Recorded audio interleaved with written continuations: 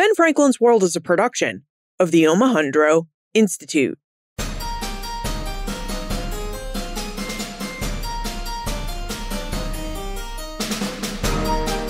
Hello, and welcome to episode 300 of Ben Franklin's World, the podcast dedicated to helping you learn more about how the people and events of our early American past have shaped the present-day world we live in. And I'm your host, Liz Covart. Wow, we're here. Episode 300. That's a lot of podcast episodes. So, how do we mark this achievement that so few podcasts will ever reach? That's a serious question. It's a question that I posed to my teammates on the Omohundro Institute's digital audio team. And they had an exciting and interesting idea. You see, today marks not only our 300th episode, but its release day, April 13, 2021, marks my 40th birthday.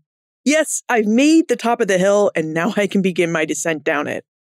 So, Joe, Martha, Holly, and Karen, my teammates, thought we should celebrate by asking 40 different historians what they wish more people better understood about early American history.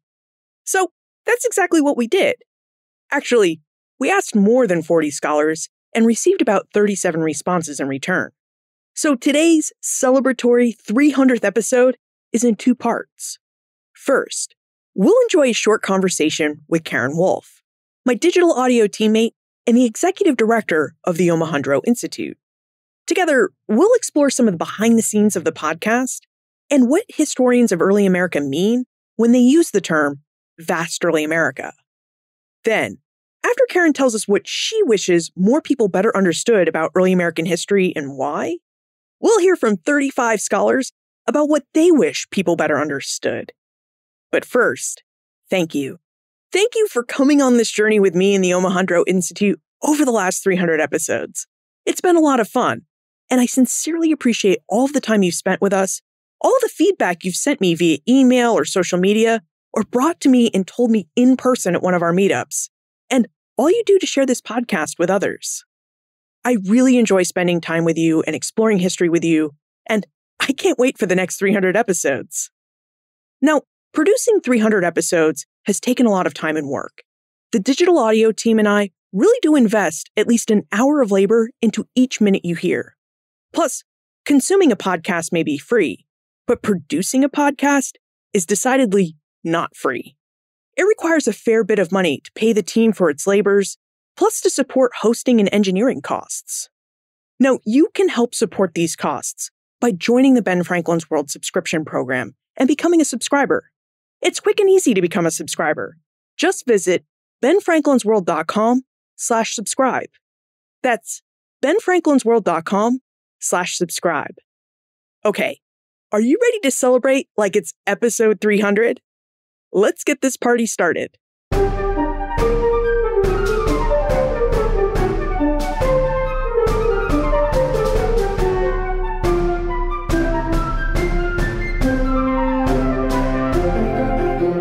Well, Karen, if you can believe it, Ben Franklin's World has now reached episode 300 and is well into its 6th year of production. We've been publishing episodes for the last 6.5 years now.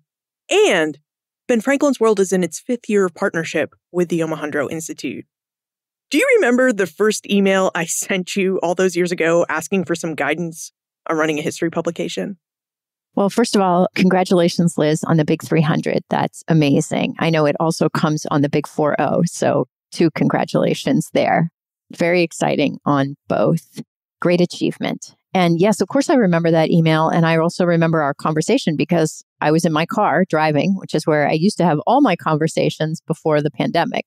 So I remember it very well. I remember chatting about how you were starting this podcast and wanting to talk about how history communication was changing.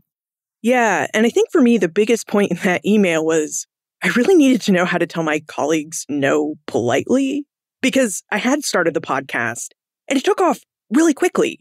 I mean, we went from 288 downloads in our first month of release in October 2014 to averaging 25 or 26,000 downloads by January 2015.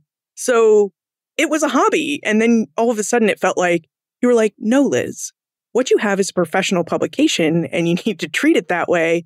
And I was like, Well, that's great, Karen, but I have no idea how to do that. Well, I'm glad to have been of help, and I'm glad that the OI has been a good partner in that. Yeah, and speaking of our partnership with the OI, as I mentioned, we've been partnering since 2016 when we released the first season of Doing History. And then in 2017, Ben Franklin's World became a full-time publication of the Omohundro Institute. So I'm wondering if you can reflect a bit on the partnership between Ben Franklin's World and the OI and, how the production of the podcast has really come to fit within the larger work of the OI. Yeah, that's a great question. So the OI is, almost 80 years old now, and for all of that time has been focused on supporting scholars and scholarship for the public good. That is, how can we do the best early American history possible, and how can we share that most widely? And, for most of the life of the Institute, that's been in a fairly traditional vein of publishing. We publish field-leading journal, the William and Mary Quarterly, and we publish an excellent and hyper award-winning book series with our partners at the University of North Carolina Press. We do conferences, many convenings a year. But just as you and I were starting to have these conversations, or actually the year before in 2014, the OI had a very generous gift from our board member, Sid Lapidus, to establish the Lapidus Initiative. And that project really helped us to drill down on digital platforms and on thinking about new media forms for history. And I think Ben Franklin's World has been a perfect kind of production to fit within that initiative. We've got lots of different digital projects that we've been experimenting with and lots of scholars working in digital forms that we have been supporting. And certainly working in audio has been a really important part of that. Could you tell us a little bit about the other digital projects the OI has added before and since Ben Franklin's World? Yeah, so I think the thing we started working on right away was an app for the journal. So a journal publication, back in the day, the William and Mary Quarterly has actually been published since 1893, was published in what I still think of as the best tech, which is paper. And then very late in the 20th century began as a digital publication through some of the big online aggregators like JSTOR, journal storage. In fact, the Quarterly was one of the first 10 journals in JSTOR. And we had a pretty robust digital presence for the journal and more our book publications as well. But we were really looking for a new way to integrate digital humanities scholarship into the journal and to be able to convey how digital modes of research and also digital modes of explanation could be a journal article, could be scholarship in a conventional understanding of research that furthers knowledge. So we developed an app actually with the support of Adobe Systems. And that was the first big digital project that we undertook. And the app, which is now in a 2.0, and you can read it at oireader.wm.edu. That was a super big deal for us. And that was pretty exciting. So that was probably the first big digital initiative. We've also hosted digital projects. You can find Colonial Virginia Portraits, for example. We'll soon be launching Song History. But we've also funded a group of pretty exciting and innovative collaborative digital archival projects through the Lapidus Initiative as well. So this is just a sample of some of the digital work that we've been doing. New media forms, new ways of supporting advances in scholarship. And what excites you most about new media in terms of getting the word out about early American history or doing the work of early American history? There are two dimensions to that. One is that scholars are working in different ways. Scholars are working in different media forms. So scholars are doing their research in different ways and they're conveying their research findings in different ways. They're doing GIS mapping. They're doing network analysis. They're doing deep kind of coding and big data work. And we need new structures to be able to share that. So that's important. We need actually new formats for the new kinds of scholarship that's being undertaken. But I also think it's true that as we publish online and as we have audio reach, we're able to bring public audiences more and more into our work. Another project that I would mention is our partnership with the American Antiquarian Society to relaunch Commonplace, one of the first really online publications in early American history. It was founded in 2000, and we relaunched it last year. pretty exciting. And we're excited about the future of that as well. So new kinds of scholarship needs new platforms. And also these online platforms and audio forms help us reach the public in exciting ways. And I think one of the exciting things that we've been able to do with Ben Franklin's World since partnering with the OI is interact with these new mediums, right? During our first 2 seasons of doing history, we had presence on the OI Reader app, and we're now building a second presence on the OI Reader app 2.0, or the OI Reader is just what we're calling it now.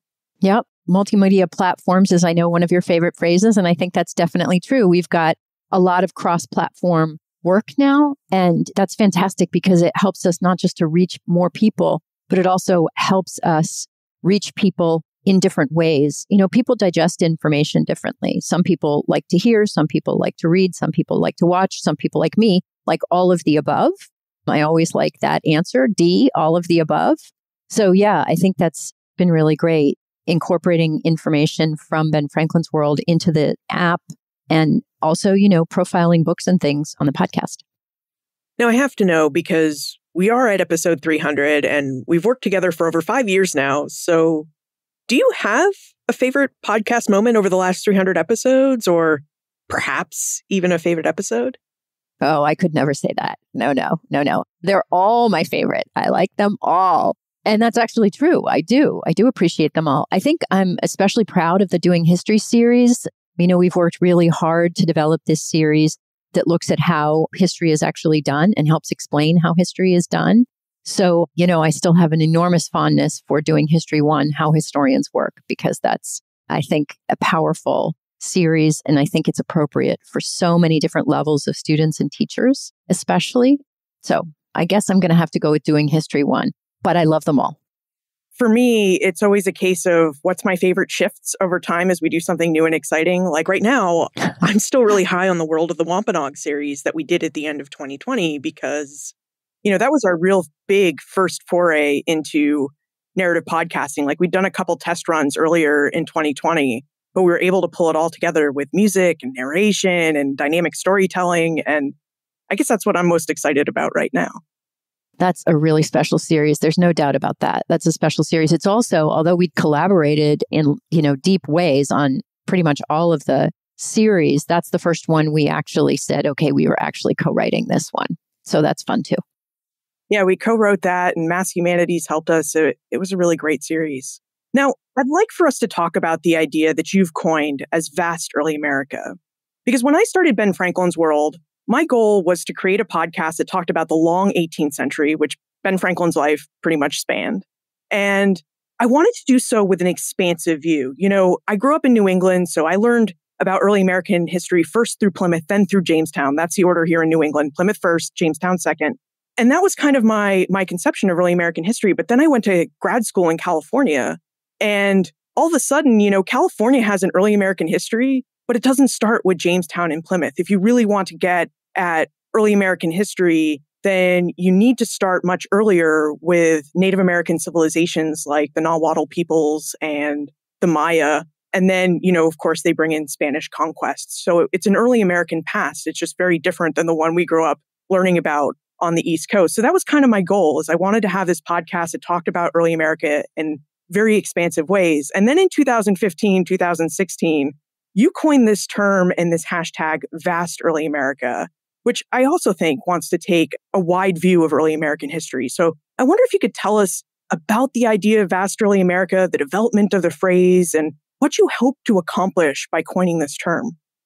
Well, I think in the beginning, it was just descriptive. That is, this is what the scholarship has been showing us increasingly, is we just have early American scholarship that focuses west, southwest, northwest, across North America, the Atlantic world, very importantly, the Caribbean. Vast Early America was really describing what scholars were doing with early American history. So, you know, as a kind of origin moment, I think it was really meant to be descriptive. And it's not just a geographical observation.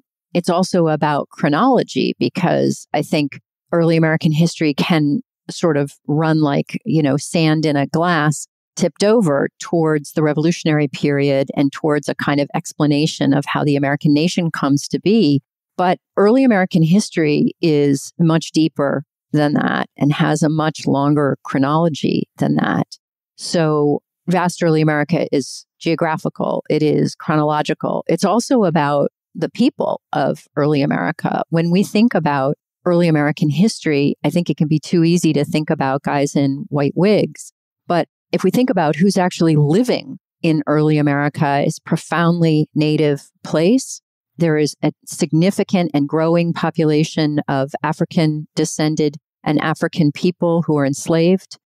And it is a polyglot of European settlers. So vast early America is geographical, it's chronological, it's demographic, and also it's methodological, because in the last 2 decades, scholars have been doing really exciting work with new methods of approaching the early American past. So vast early America tries to incorporate all of that expansiveness, all of that complexity, all of that enormous potential in explaining the early American past.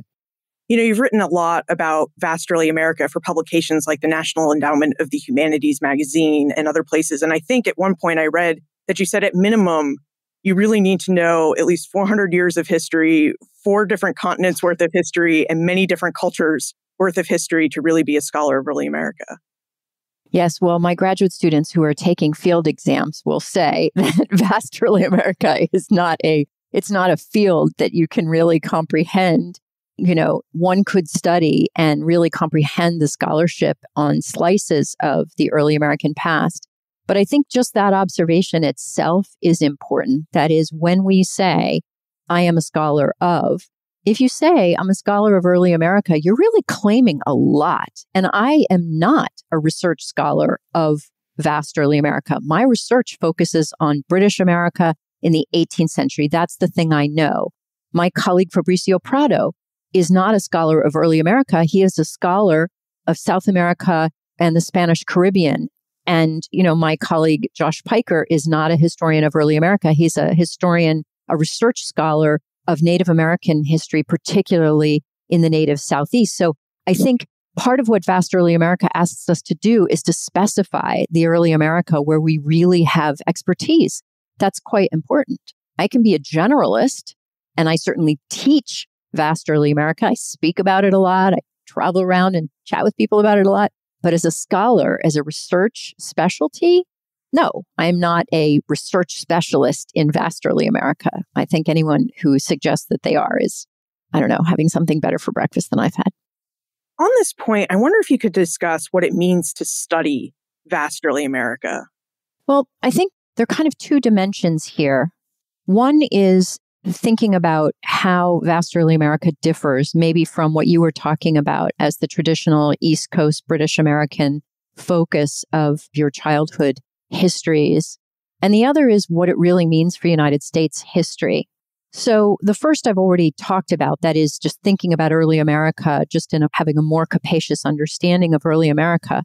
The other is how it relates to the history of the United States, because, you know, you just referenced vast early America as kind of 400 years and 4 continents of history.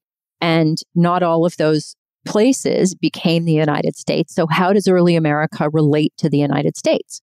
There had been a relatively straightforward answer to that, which is if you focus on the 13 British colonies in North America, you can make an argument about how those develop into the United States.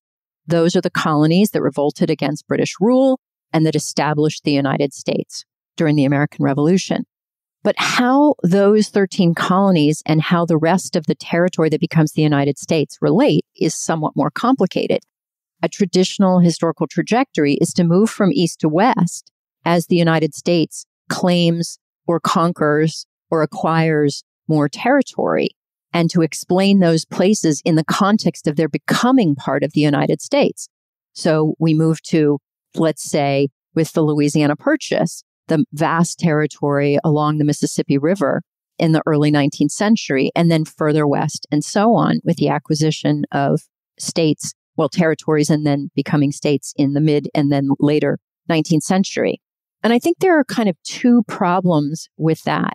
The first is that those places, whether it's California, where you went to graduate school, or Colorado, where my mom grew up, or Seattle, where my sister lives, those places have an early American past too, and they're no less relevant to our understanding as Americans now than Boston at the moment of the Tea Party, for example. Those places have an early American past that as Americans, as citizens of this nation, we ought to understand. And those histories of those places, again, they're profoundly Native histories. And those are histories that are much more complex than simply becoming American territories and then states might suggest. So that's one point about how thinking about this broader context for the history of the United States and a broader early America pertains. The second is simply that the continental United States, and even the United States plus Alaska and Hawaii, simply is situated within a much wider world right from the beginning. So even if you start with the 13 colonies of British America, those were not the only British colonies, even in their particular region. The Caribbean is profoundly important, and a reasonable argument is the Caribbean colonies are more important to the British Empire than the North American colonies were for a long time and for really critical reasons. And the Caribbean really tells us a lot about how the British colonies on the East Coast and then the United States come to be, in particular, deeply rooted in the histories of slavery and also of native dispossession. So one is you can't just talk about places and their histories once they become part of the United States. The second is that even when you look at the East Coast and those 13 colonies, you have to see them in a wider context in which they were understood at the time. Well, we've talked about history and how you can be a generalist in the history of vast early America, but you wouldn't really be a research scholar in the history of vast early America, although you might deal with aspects of vast early American history in your research. To really be a specialist and to really understand this capacious view of history, well, that would be a really difficult task. So now I wonder, Karen, with all of the scholarly specialization within the field of vast early America, what do you think are the most exciting developments that you've seen in the study of early American history? Well, I think arguably in the last 2 decades, I would say methodologically and also just in terms of just more information that we know and understand, scholars of slavery and enslaved people and scholars of Native American people and indigenous perspectives have really just lit up the field. Extraordinarily enlightening, important work that's really expanded and changed our understanding. Now, as you know, we're celebrating episode 300 and my 40th birthday by asking nearly 40 scholars what they wished more people better understood about the history of vast early America and why they wish more people had that better understanding. So, Karen, would you kick off this exploration by telling us what you wish people better understood about the history of early America and why you wish they had that better understanding? How long are you letting people talk for this, Liz? I could go on for quite a while on this question. I would say if I had to choose one thing that I wish more people better understood, it's not really a time or a place or an event. It's actually the process of historical discovery. Because I think too often people dismiss revisionism as some kind of either nefarious or frivolous activity when actually revisionism is at the heart of all knowledge inquiry, whether it's science or the humanities or history or whatever. We understand better by revising what we know. And as historians, we revise because we have new information. So whether those are new archives coming online, digitized sources, for example, whether they're newly discovered materials, we revise with new methods. We have methods of exploring the same materials differently. And we revise with new perspectives. And that comes from all kinds of sources of information. I think that comes from different people, a diversity of voices and a diversity of scholars working in the field. So new information, new methods, new perspectives. This revises our understanding profoundly, and it's an important, exciting, and extremely valuable process for history, just as it is for science. We would have no vaccine right now for the pandemic that we are experiencing without revision in scientific discovery and in biomedical research. So it's the same for history. I wish people understood that and embraced it. I believe they will. I believe more are. Well, Karen Wolf, thank you so much for all the advice that you've given me and for all the support that you've shown for this podcast. And thank you for helping us kick off our 300th episode. Thanks, Liz. Congratulations again. Now that we've heard from Karen and better understand what scholars mean when they talk about vast early America, let's hear what more than 30 other scholars have to say about what they wish more people better understood about early American history and why they wish people had that better understanding. Now, before we begin, just a quick note about process. All of the scholars you will hear from today, you've heard from before. They're all past or future guests of Ben Franklin's World. Also, unlike most of our conversations where I'll sit down with a guest and record us in a virtual recording space, I asked the scholars in this episode to call and leave us a voicemail through an app. So the audio quality does vary a bit, but all the answers are very interesting and very short. Each scholar was asked to tell us what they think in 60 seconds or less, and no scholar received more than 90 seconds to tell us their answer. So, with that, here are 35 scholars answering the question, what do you wish more people better understood about early American history, and why do you wish they had that better understanding? Hi, this is Caitlin Fitz from Northwestern. Happy 300th episode. Happy 40th birthday, Liz. Here's what I wish more people understood about the early United States. That by its 50th birthday in 1826, the U.S. was the only American republic in which slavery was growing rather than receding.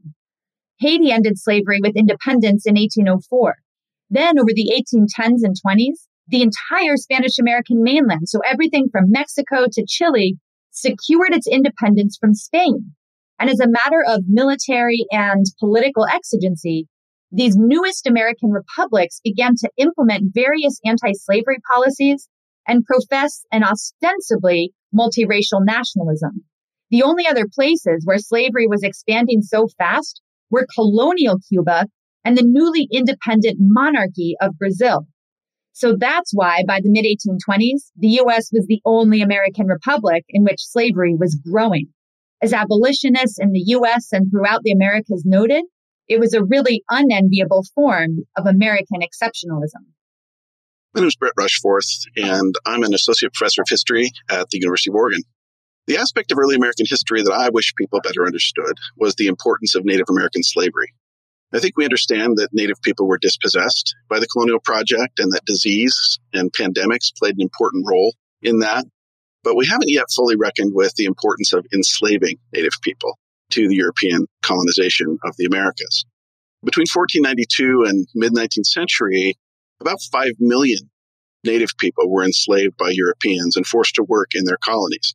From Brazil to Canada and everything in between, enslaved Native people played an important role in the economic, political, and diplomatic life of the colony, and millions of enslaved Native people experienced colonialism in this very particular way that we have yet to fully understand. So I think it's important that we integrate this into the story of Atlantic slavery and into the story of colonial America and vast early America. My name is Carolyn Winterer, and I teach American history at Stanford University. I wish more people knew how hard it is to get evidence about the past.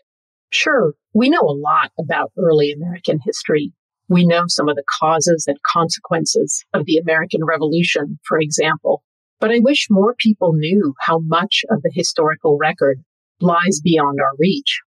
Not only does a lot get lost because of the passage of time, but we also don't agree on how to interpret the scraps of evidence we do have.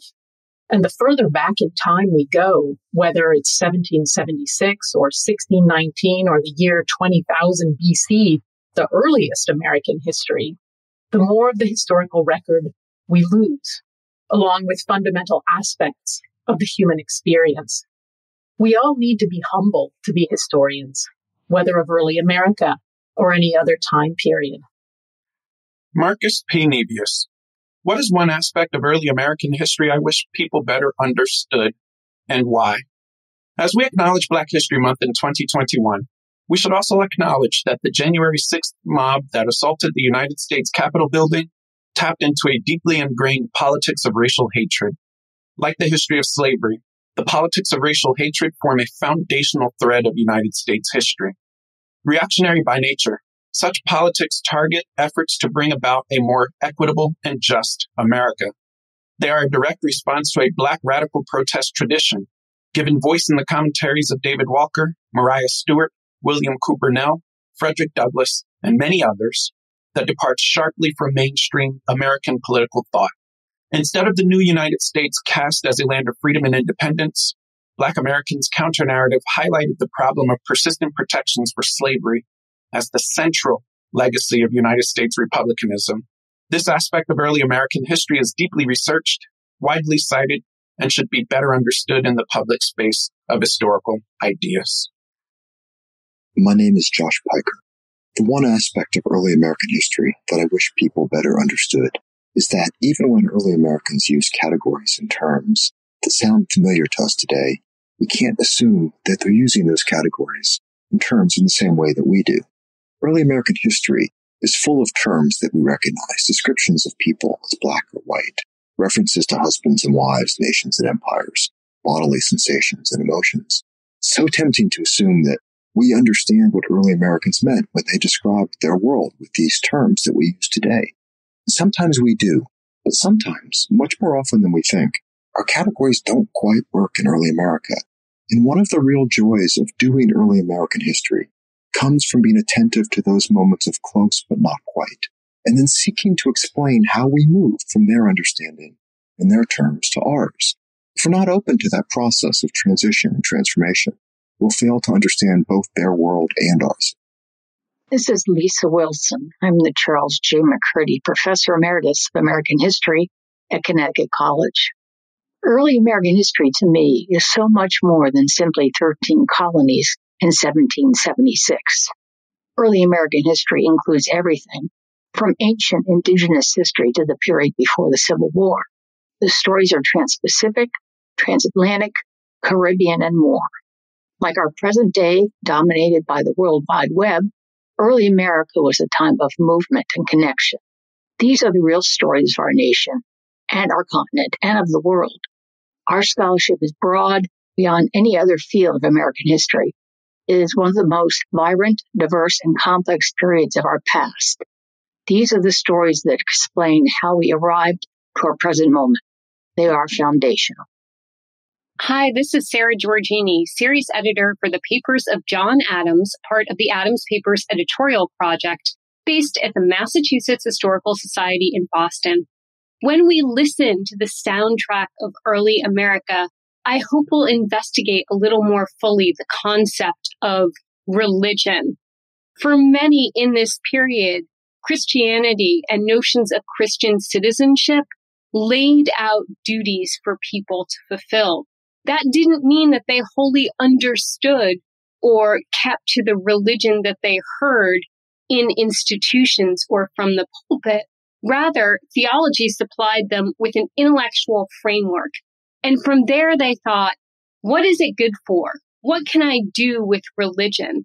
And in critical moments in early American history, in that period that stretches from the Declaration to disunion, religion is always present in our stories about social change, whether it's colonial settlement, the American Revolution, the Civil War, even jumping ahead a little to the dawn of modern mass culture. People turn to religion to make sense of new social norms, to guide American diplomacy, and to adapt Christian ethics for civic duty. So we need to listen as carefully as we can when religion crops up in our history. Hi, my name is Kenneth Cohen, and I'm a historian at the University of Delaware and the Smithsonian's National Museum of American History. One aspect of early American history that I wish people better understood is that life was at least as complicated back then as it is now. People from all backgrounds juggled enormous changes with inherited traditions, and they felt conflicted and exhausted by that. Debt stressed out most people, even the wealthy.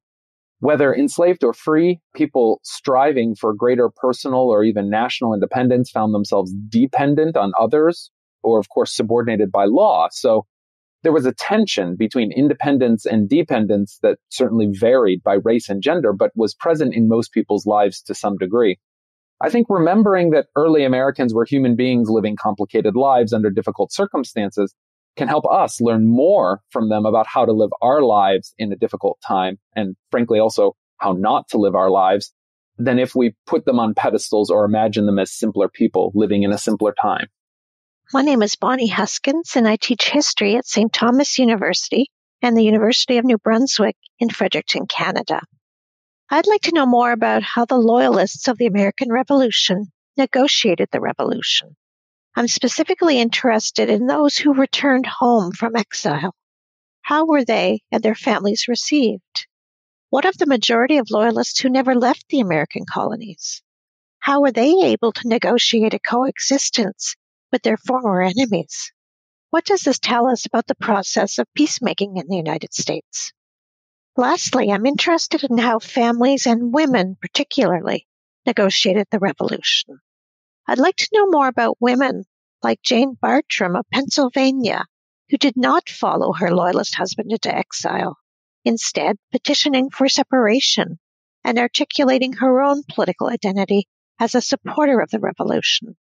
How many Janes are out there in the records waiting to be discovered? Hi, I'm Johann Neem, and I teach at Western Washington University. One of the things that I wish every American understood about the early American Republic is that the idea of the self-made man is a myth. No person can make themselves. We are all dependent, and our independence is the product of our interdependence. In the so-called age of the self-made man, women and men and girls and boys depended on institutions for self-making. This included households, but extended beyond to encompass churches and schools, voluntary associations and cultural organizations, businesses and government. At the heart of the American experiment are institutions, and American individualism was produced through these institutions. It is up to us to maintain the health of our institutions. Hi, I'm Jennifer Van Horn, Associate Professor of Art History and History at the University of Delaware, and the author of The Power of Objects in 18th Century British America. I wish people better understood enslaved people's relationship with art in early American history. Scholars have uncovered Black people's creativity as makers of material objects, but we're just beginning to uncover how enslaved people were involved with portraiture, the most common type of artwork in early America. We can think of Prince Dima, whose enslavers brought him to London to train briefly in a painter's studio, and then returned him to Boston, where Dima created portraits for patrons despite being enslaved. We can think of enslaved viewers of artworks. Elite households where enslaved people labored were also sites where portraits were displayed. Though intended to highlight white elite sitters' status, enslaved viewers made their own meanings. As one Black author noted, no one could prevent us making use of our eyes. When we look at the many surviving portraits from early America, I invite us to see them as products of both enslaved labor and images that shaped Black people's visual worlds. Annette Gordon-Reed. I wish people better understood that things could have been different in the past. People make choices that determine how the circumstances of their lives will proceed, and nothing is inevitable. We tend to work our way back to things that happened in the past and assume that they did have to happen. But people had choices. And I think as important about this is that it suggests that we can make choices. There's nothing inevitable about the way things turn out for us. We have a hand in our future. And I think in that way, the past can teach us something. Contingency, the lack of inevitability, all of these things matter. Stephen Freed. The aspect of American history I wish people better understood was race relations in Philadelphia when it was the nation's capital during the 1790s. I think this is the key to understanding the very beginnings, not only of America's challenges with slavery, but America's challenges with racial prejudice against free Blacks. And so the creation of the first Black churches by Absalom Jones and Richard Allen with the help of Benjamin Rush, but many other racial issues during this time, which I really think are key. I see them interpreted lots of different ways, sometimes without access to all the original writings. And I just wish we would spend some time paying attention to everything we know about this time and trying to find out more about this time, to look at the issues of how free Blacks and white people in Philadelphia and across the country got along and talked about racial prejudice, because it's a key thing and it's a key thing today. Hi, this is Holly White. One aspect of early American history that I wish people better understood is how early American legal definitions of age, ability, and maturity did not reflect lived experience. Social and cultural beliefs about race, class, and gender determined whether a young person was actually considered a child and protected as such, regardless of their age. Although on paper, anyone under the age of 21 or 18 was considered a legal child, the vast majority did not reap the benefit from this legal distinction. Age laws used to define culpability and capability were designed to protect elite white youth. They were meant to shield white children from criminal responsibility, as well as limit their ability to disrupt family expectations regarding marriage or inheritance. In turn, these same laws were manipulated to exploit and punish children of color, either by justifying enslavement and perpetual servitude or imposing prison terms and death sentences for the same crimes white children committed but walked free from. By understanding the early American origins of these laws, we would better recognize the flaws of modern-day age laws, as well as the biases that circulate in our justice system as it operates today. Hello, my name is Alejandra Lukowski, and I'm an associate professor of history at UC Riverside. One aspect of early American history that I wish people better understood is how vast the geographical scope and how long the chronological arc of early America really is. And the reason I would want them to know that is not just because when you see how broad early America is, you get to hear all these other voices and stories that you otherwise wouldn't get to hear. It's because when we think about how long the chronological arc is and how vast the geographical spread is, we begin to shift our understanding about what voices we get to hear, about what stories really matter, and who counts when we think about the past. And to me, when we shift that, we begin to see an early American world that is not only more fascinating, but that speaks to our history right now. Historical events aren't foregone conclusions. There are an infinite number of paths that historical actors can take. We study institutions like the Continental and Confederation Congresses to understand what those delegates did and how and why they did it. It's those decision-making processes that provide a lasting value for us today. Terrence Rucker. Hi, this is Zara Innes Hanslin, and one aspect of early American history I wish people better understood is that April 13th is not just Thomas Jefferson's birthday, it's also Liz Covart's. Happy birthday, Liz. More seriously, though, this does segue perfectly into the point I want to make, which is that I really wish that people better understood that early America was peopled by women, Black, Indigenous, white, Asian, mixed race, just as much as men. And that early American history is better when it is peopled by women as well, when they are folded into the narrative rather than pushed to the side and told as the story of just a few exceptional women, that people would recognize that women in all their complex, diverse roles shaped early America. They weren't just wives, mothers, and daughters and sisters. They were merchants, poets, rulers, shopkeepers, enslavers, inventors, farmers, architects, preachers, artists, teachers, diplomats, politicians, soldiers, financiers, inventors, historians, printers, and revolutionaries. And why is this important? Because it better reflects the true history of early America, and true history is always more interesting than the alternative. And because recognizing the importance of women in the past makes it easier to acknowledge the importance of women in America today. Hello, my name is Jessica Marie Johnson, and I am an assistant professor of history at Johns Hopkins University. I wish people had a better understanding of the way that race operates and its history. I think that there are conversations about race and Blackness that tend to sort of treat, Blackness or Africanness as this pebble that you pick up on one side of the Atlantic and you drop on the other. And I think it's so important that we see and have a better understanding in that seeing the complexity of African identity, of African ethnicity, of African polities and social formations, that we have a better understanding of how those things change shape over time and space, of their malleability and dynamism, not just how static they might be. And if we have a better sense of what it means to become African American, to become Afro-Caribbean, to become Black on the other side of the Atlantic, I think that that would actually really reshape a lot of how we understand the rise of colonial institutions, the rise and fall of the plantation complex, the different kinds of resistances that people engaged in, Black and otherwise, and the emergence of various wars, like even the Civil War. Hello, my name's Andrew O'Shaughnessy. I'm a vice president of Monticello and a professor at the University of Virginia. I've chosen as my topic the controversial issue of religion and the founding of the United States.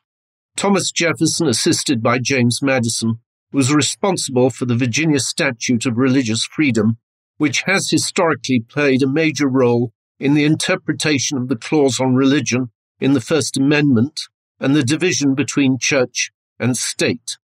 Jefferson and Madison always favored speaking of religious freedom rather than just religious toleration.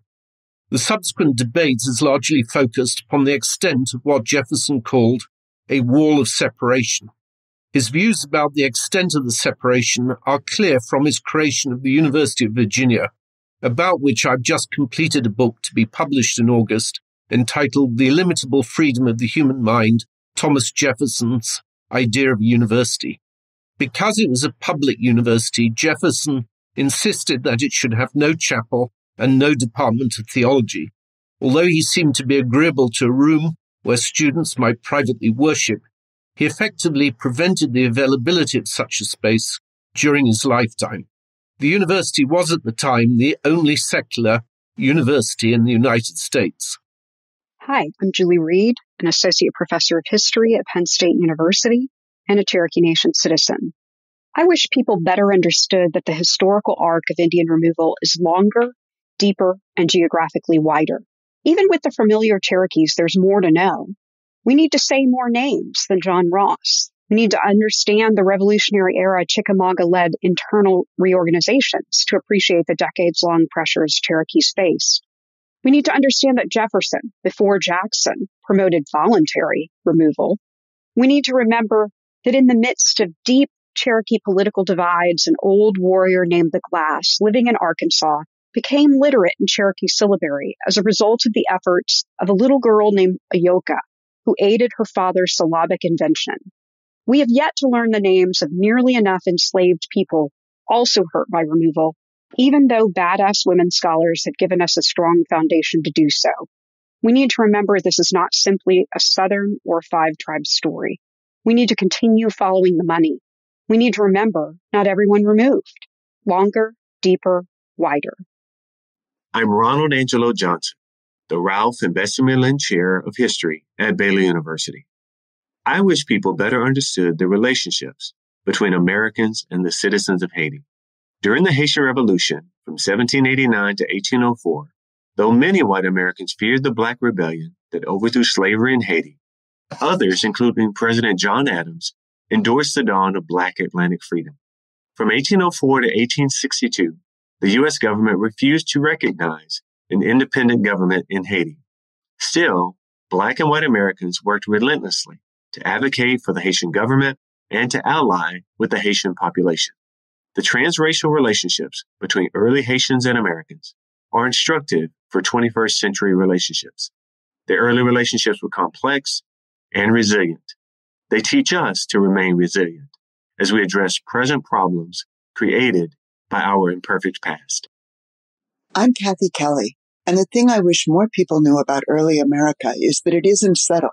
It changes all the time. Of course, I don't mean that key facts change. The Declaration of Independence was signed in 1776, and however long we study the Revolution, that date isn't likely to move. But how we understand these key facts, the stories we tell about them, the meaning we find in them, those things evolve. Indeed, the kind of evidence that qualifies as a key fact evolves. The early America I study today isn't the early America that I studied in college, and that's a good thing. Early America is both a place fixed in space and time and a set of urgent and ongoing debates about the meaning of our past, debates that play out among scholars, educators, curators, politicians, and the public. And it is that tension that allows the past to surprise us, to instruct us, and to inspire us. Hi, this is Martha Howard. I'm the Associate Director of Programs for the Omohundro Institute. What I want people to know about early American history is that historical scholarship, in fact, all scholarship really never happens in a vacuum, and that what you're hearing on those episodes of Ben Franklin's World when scholars are speaking is really part of a much larger ongoing conversation, that the individuals speaking are not only working on their own scholarship, they're serving as expert reviewers of other people's scholarship, they're teaching, they're maybe writing reviews, they are maybe editing journals, they're doing any number of things, all of which contribute to a larger body of knowledge and ongoing conversation, an ongoing body of work that makes up what we know at any given time, and that work is something that requires quite a bit of dedication as well as a team effort. So I commend all the people who play on that team and hope we get to hear lots more of them. Hello, I'm Stephen Bromwell, an independent historian based in Amsterdam. With the 250th anniversary of the Revolutionary War getting ever closer, I'd like to see a greater appreciation of the extent to which that conflict was not just a rebellion against imperial tyranny, but also a genuine civil war within the British Empire. Focusing on 1775, it's all too easy to forget that just 12 years before, in 1763, Britain and her North American colonies had celebrated a stunning joint victory over their old enemy, France. Many men who had become heroes of the Patriot cause, such as George Washington, had served military apprenticeships in that earlier war, fighting alongside the Redcoats. By recognizing the reality of a civil war, we gained a better understanding of what motivated individuals when it came to choosing sides, or in the case of the Revolution's most infamous traitor, changing them.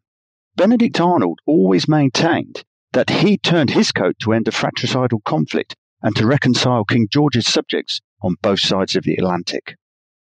A very happy birthday to Ben Franklin's World and to its creator, Dr. Liz Kovart. I'm Joyce Chaplin, and I'm grateful for this opportunity to state what aspect of early American history I wish people better understood. That aspect is environmental history, including climate history, energy history, animal history, and oceanic history, meaning all aspects of the non-human material world that aren't standard parts of early American history, but should be. I'd want people to understand environment and climate not as extra or competing parts of early American history. They're not extra or competing. They're deeply connected to the field's central themes of colonization and resistance, conflicts over natural resources, especially land, and imperialism's racist and unequal distribution of wealth and health are, after all, unresolved problems in the Americas, including the United States. More people need to understand the history of those problems. My name is Tyson Reeder, and I'm an affiliated assistant professor of history at the University of Virginia and an editor with the papers of James Madison. One aspect of early American history that I wish people better understood is the founding period, and particularly the creation, ratification, and implementation of the Constitution, which may sound odd because that's a part of early American history that many people have at least some working knowledge of.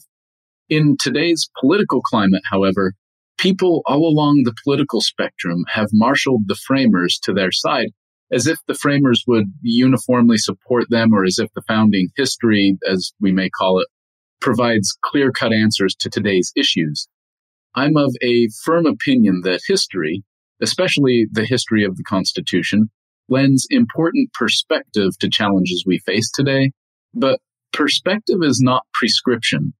When we act as if history supports our own partisanship, we misuse the study of history and weaken civil discourse. My name is Dinah Ramey Berry, and I'm the chair of the History Department at the University of Texas at Austin. People of African descent were both free and enslaved in early America, and they too fought for justice and equality in a variety of ways. Although literal and legal shackles bound them to second-class status, many saw themselves as contributors to our great nation, and their desire was to create a space for life, liberty, and the pursuit of happiness. Hi, I'm Joe Edelman. I'm Associate Professor of History at Framingham State and Assistant Editor for Digital Initiatives at the OI. One aspect of early American history that I wish people understood better is that there's no such thing as the founders. And that group of people that we think of didn't agree on everything. So often in American popular culture, people talk about the founders as if there's some monolithic group of people who wisely sat in Philadelphia distributing perfect compacts and laws, and that's just not so. The group of people we use that term for were politicians, no more or less wise than any other generation, though they lived at a pretty fortunate moment for themselves to have an impact. They argued, they compromised, they produced final documents that reflected those processes. But just as often as a compromise represented some agreed-upon middle ground, another one might represent a last-ditch effort to salvage a plan, or simply reflect that they ran out of time. And yes, this really happened with the Constitution. So we need to talk about the founding era and those guys with more nuance and a little less reverence. Abigail Swingen. The one aspect of early American history that I wish people understood better is that early American history is not an isolated or narrow subject. It's not only the early history of the United States, or even the regions of the world that would eventually become the United States. It's about North and South America, the Caribbean, Central America, and how these regions connected to other parts of the world. It involves the histories of a variety of different people from around the globe, including Indigenous Americans, Africans, and Europeans. As a historian of early modern Britain and the Atlantic world, I find that thinking broadly about early American history enhances what I teach and research in all sorts of ways. I could say that one aspect of the past I wish people better understood was the relationship of religion to the so-called American founding. Legal historian Stephen Green talks about twin myths: the conservative myth that the United States was founded as a Christian nation, and the liberal myth that the First Amendment actually built a wall of separation between church and state, as Jefferson said. Well, both of these are wrong, but it takes more than a tweet or a soundbite to unpack why. But rather than this or any other episode, I think the most important aspect that I wish people better understood would be how historians work, how they interpret the past, how it's an ongoing interpretation of arguments built on evidence. It's not like commemoration. That is the presence building of monuments to try to freeze a vision of the past, its vision of the past for the future. It's almost the opposite of that. How historians work and how to think historically. That's what I wish the broader public knew. This is Heather Cox Richardson. One aspect of early American history I wish people better understood is that water was a highway and land was the barrier in early America. So then they would understand just how cosmopolitan seaports were and how tightly connected early America was to other countries. Hello, I'm Alan Taylor, and I'm very happy to celebrate Liz Covart's Ben Franklin's World, which has made a world of difference for reaching a general audience. And what I would say that I wish a general audience understood better, and which I think they are starting to understand better thanks to Liz's work, is just how long the colonial period is, how it dwarfs the national history of the United States. And I think that we should start early American history with the first colonists, who were native peoples who came over perhaps 24,000 years ago, or at least 11,000 years before present. And there's a very dynamic history of change and adaptation in their world. Or if we start with the first European colonists, those would be the Norse, who came approximately 1,000 years ago. Or if we are very conventional and say we began in 1492, then there's still 2.5 centuries of colonial history, indeed almost 3 centuries of colonial history before we get to the United States. And it is not sameness to that period, but there are dynamic changes in society and population. So that's what I wish people understood better. My name is Sarah Altshuler. I'm an associate professor at Northeastern University in Boston. When thinking about which aspect of early American history I wish people understood better, it would be that people in the past weren't stupid. And I don't think that we generally think this, but especially when it comes to talking about issues, especially in science and medicine, there's a tendency to want to laugh at people's beliefs. And I think this comes out of a place of insecurity. We want to believe that we know so much more now, and we do. But people in the future will also laugh at some of our beliefs. So it would be good if we were a bit more humble and compassionate towards scientific and medical beliefs in the past. And by this, I don't mean that we should be sympathetic to racist, sexist, ableist, homophobic, xenophobic ideas from the past. I actually think that kind of sympathy, which is to say that somehow these were bigoted ideas that were of the time and they should get a pass, I think that that's the flip side of the same issue. That here too, because these ideas seem unenlightened, it's fittingly another way of congratulating ourselves on our own progress. This is Erica Armstrong Dunbar. And one aspect about early American history that I wish people better understood is that America was so very African. And when we think about the crops that were grown and harvested, the food that was eaten, the ways in which that food was prepared, the musical instruments carved by hand, the varied religions that were practiced, all of these things shaped early America and has helped me in the framing of its many narratives and really reminds me to always center the lives of people of African descent in this history that we call early America. Hey Liz, this is Doug Winiarski from the University of Richmond. It's great to be with you again. Here's one thing I wish people better understood about early American history. Religion was a difference maker. What do I mean by this? Well, two things. First, religion mattered to all people in vast early America, whether free or indentured Euro-Americans, enslaved African Americans, or sovereign Native Americans. Religious institutions, beliefs, and practices shaped their worldviews, work routines, interpersonal relations, politics, laws, economic practices, and private writings. But more than that, religion was a difference maker in that it also differentiated people from one another. Early American religions created divisions, clarified racial categories, fragmented communities, fomented violence, galvanized warfare. We talked about the centrifugal pull of early American evangelicalism in episode 182. My book, Darkness Falls on the Land of Light, was published on Inauguration Day in 2017, and since then I think we've learned a lot about the powerful ways religion divides people. Historians of religion in early America have an important role to play in reminding all of us of the potentials and dangers of such difference-making cultural practices. Congratulations on the 300th episode of Ben Franklin's World. I can't wait to see what's ahead. So what do historians wish people better understood about early American history? A whole lot of things. They want us to know that early American history encompasses more than just the history of North America, that it begins before 1492, and that it encompasses the stories and pasts of a wide range of diverse peoples. Scholars of early America also want us to consider the work historians do to produce the histories that we love to read, watch, and listen to. Historical scholarship is by nature collaborative. It can take years to produce, and it changes over time as new presents impact the lenses with which historians view and consider the facts of the past. They also want us to know that early American history is complicated, which is what I think makes it inherently interesting to explore. Now, we've heard from 36 scholars and historians, and I'm our 37th historian. So what do I wish more people better understood about the early American past?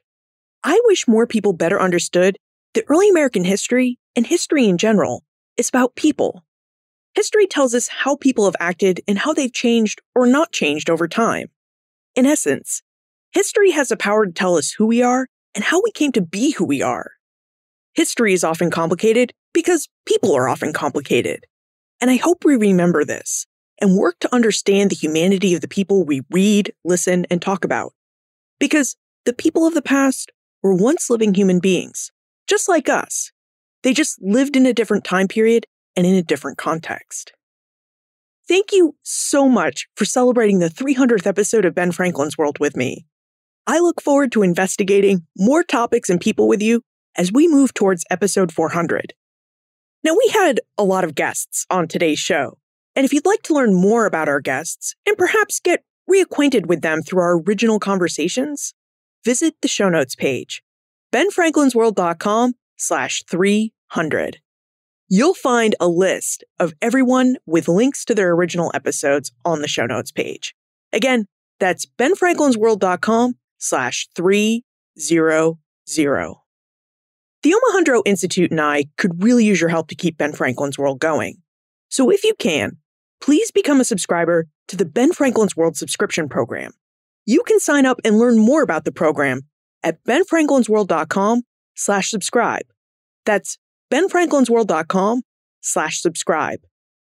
Production assistance for this podcast comes from the Omohundro Institute's digital audio team: Joseph Edelman, Martha Howard, Holly White, Karen Wolf, and Peyton Young. Breakmaster Cylinder composed our custom theme music. Finally, I think it's time to turn the tables. What do you wish more people better understood about early American history? You heard a lot of different answers to this question, and I'm really curious what you think. So please tell me.